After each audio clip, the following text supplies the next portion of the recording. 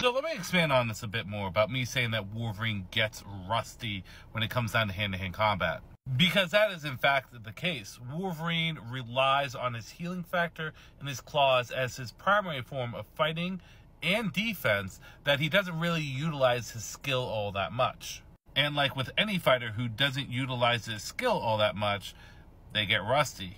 There's been multiple times when Wolverine's had to relearn how to fight without relying on his mutant powers. I'll give you one example, and probably one of the most recent. If we take a look at Wolverine number 8, leading into Wolverine number 9, here we have Wolverine fighting T'Challa. This is, of course, when Wolverine did not have his healing factor at all. T'Challa even states, your fighting style is based on your ability to take damage. You can't win.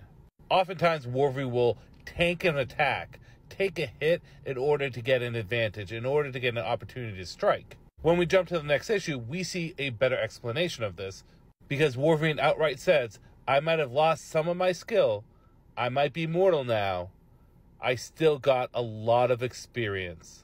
And we can even look at Savage Wolverine issue number 7, which, by the way, Savage Wolverine slept on series, in which Wolverine remarks that this is nothing to Elektra, fighting the hand. However, Wolverine needs to get warmed up. He's not that good in a fight at the very beginning because he needs his rage, his instincts, his ferocity to kick in.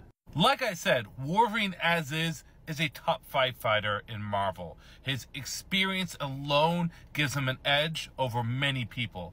Then you add the skill that he's gotten over the years, makes him even more of a threat.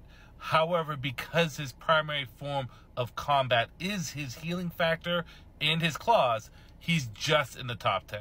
If Wolverine really committed to his martial arts, his hand-to-hand combat, and his other forms of fighting, I would argue he could be number 1.